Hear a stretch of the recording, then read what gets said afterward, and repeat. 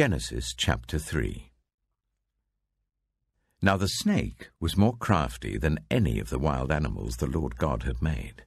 He said to the woman, "Did God really say, 'You must not eat from any tree in the garden'?" The woman said to the snake, "We may eat fruit from the trees in the garden, but God did say, 'You must not eat fruit from the tree that is in the middle of the garden, and you must not touch it, or you will die.'" "You will not certainly die," the snake said to the woman. "For God knows that when you eat from it, your eyes will be opened, and you will be like God, knowing good and evil." When the woman saw that the fruit of the tree was good for food and pleasing to the eye, and also desirable for gaining wisdom, she took some and ate it. She also gave some to her husband who was with her, and he ate it. Then the eyes of both of them were opened, and they realized they were naked. So they sewed fig leaves together and made coverings for themselves. Then the man and his wife heard the sound of the Lord God as he was walking in the garden in the cool of the day. And they hid from the Lord God among the trees of the garden. But the Lord God called to the man, "Where are you?" He answered, "I heard you in the garden, and I was afraid because I was naked, so I hid." And he said, "Who told you that you were naked? Have you eaten from the tree that I commanded you not to eat from?" The man said, "The woman you put here with me, she gave me some fruit from the tree, and I ate it." Then the Lord God said to the woman, "What is this you have done?" The woman said, "The snake deceived me, and I ate." So the Lord God said to the snake, "Because you have done this, cursed are you above all livestock and all wild animals. You will crawl on your belly, and you will eat dust all the days of your life.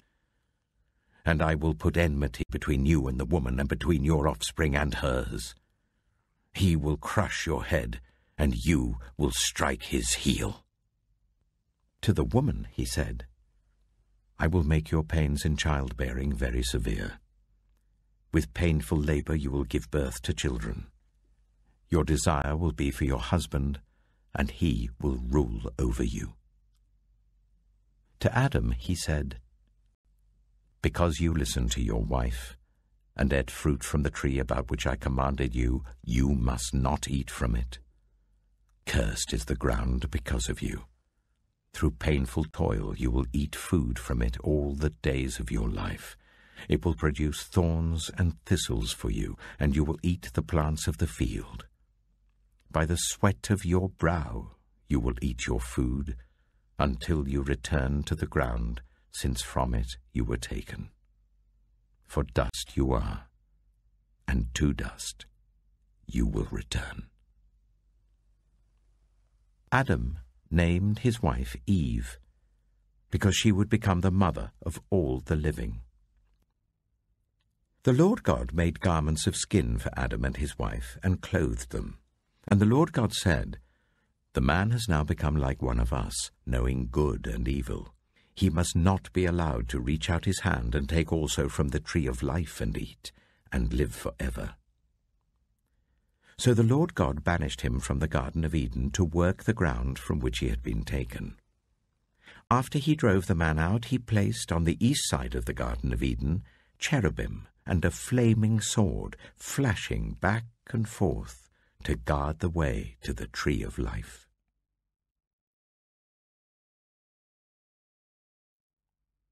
Genesis chapter 4. Adam made love to his wife Eve, and she became pregnant and gave birth to Cain. She said, "With the help of the Lord I have brought forth a man."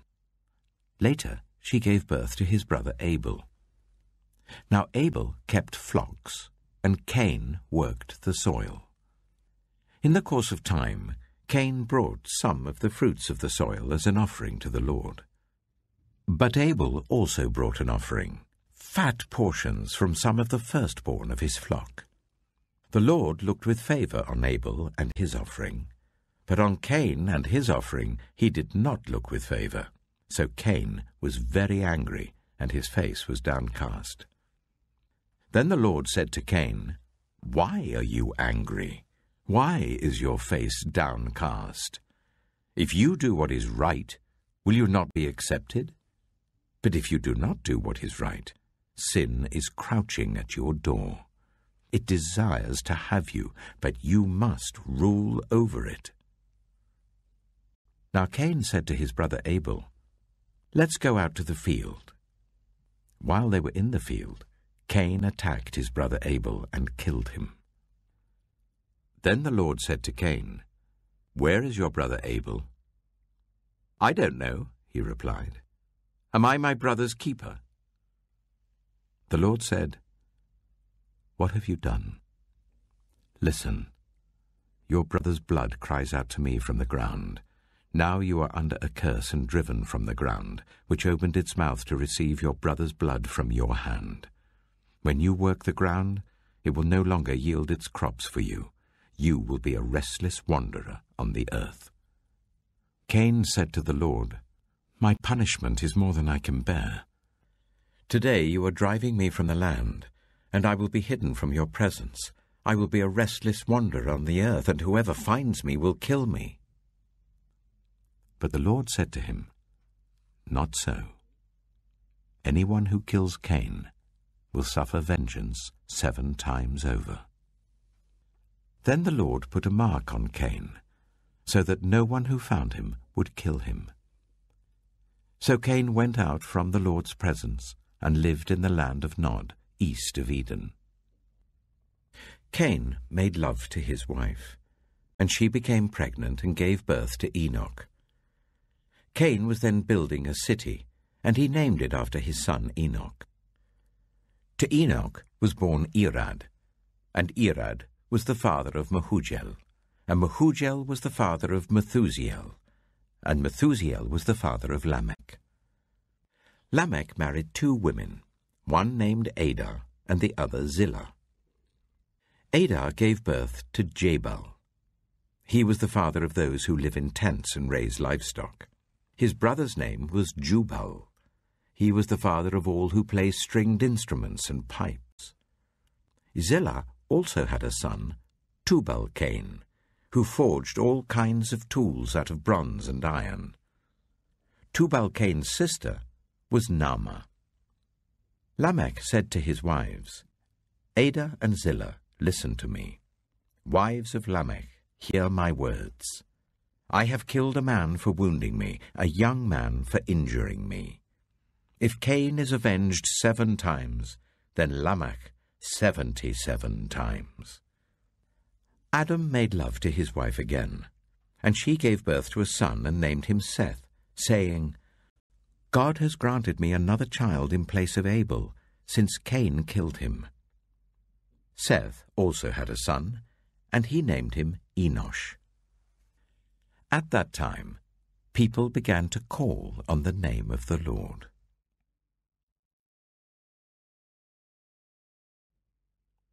Genesis chapter 5. This is the written account of Adam's family line. When God created mankind, he made them in the likeness of God. He created them male and female and blessed them, and he named them mankind when they were created. When Adam had lived 130 years, he had a son in his own likeness, in his own image, and he named him Seth. After Seth was born, Adam lived 800 years and had other sons and daughters.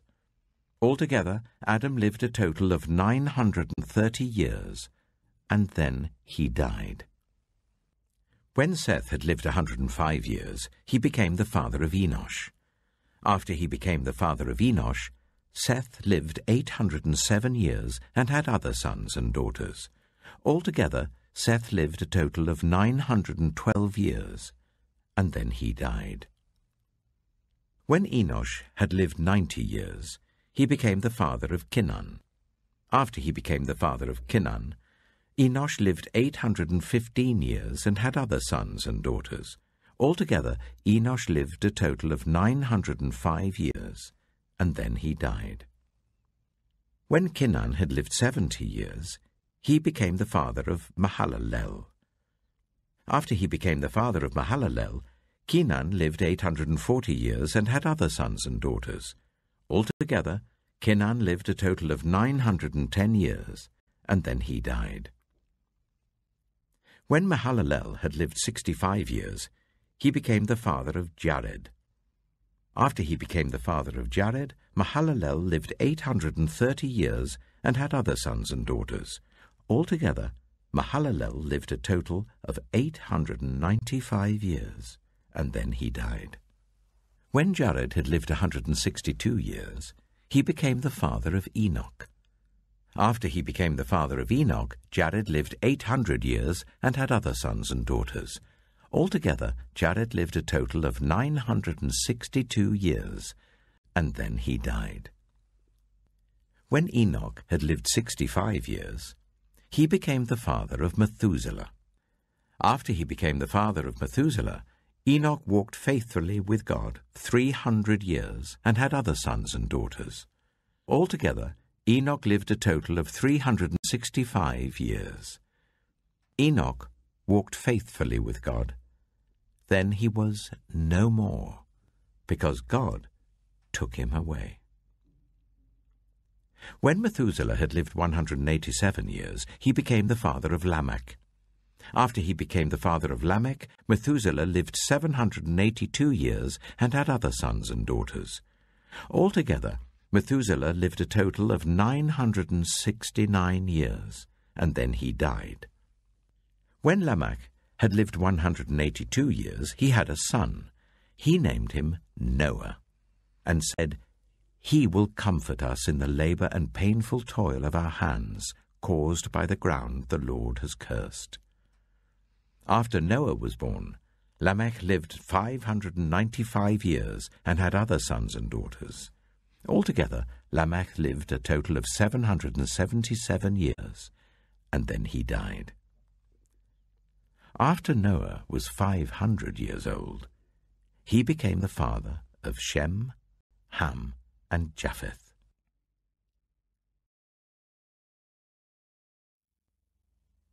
Psalm 2. Why do the nations conspire, and the peoples plot in vain? The kings of the earth rise up, and the rulers band together, against the Lord and against his anointed, saying, "Let us break their chains and throw off their shackles." The one enthroned in heaven laughs. The Lord scoffs at them. He rebukes them in his anger and terrifies them in his wrath, saying, "I have installed my king on Zion, my holy mountain. I will proclaim the Lord's decree. He said to me, 'You are my son. Today I have become your father.' Ask me, and I will make the nations your inheritance, the ends of the earth your possession. You will break them with a rod of iron. You will dash them to pieces like pottery. Therefore, you kings, be wise. Be warned, you rulers of the earth. Serve the Lord with fear, and celebrate his rule with trembling. Kiss his son, or he will be angry, and your way will lead to your destruction, for his wrath can flare up in a moment. Blessed are all who take refuge in him."